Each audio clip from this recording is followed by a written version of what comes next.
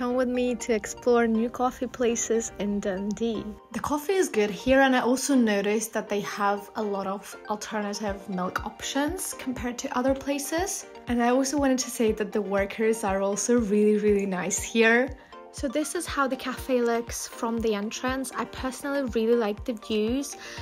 It's a great meeting spot because it's in the center of Dundee, and just literally when you turn your head you can see all the exhibitions going on in there. There's a lot of ice creams, and they also had a wide selection of brownies, blondies, different cakes. I'm pretty sure everyone can find something that they like here. And they also have a little souvenir shop inside. So this place kind of has like a hipster, unfinished, vintage vibe to me, and I really love it. I love this old furniture. I love the fact that they have a bookshelf where you can borrow a book while you're having your morning coffee.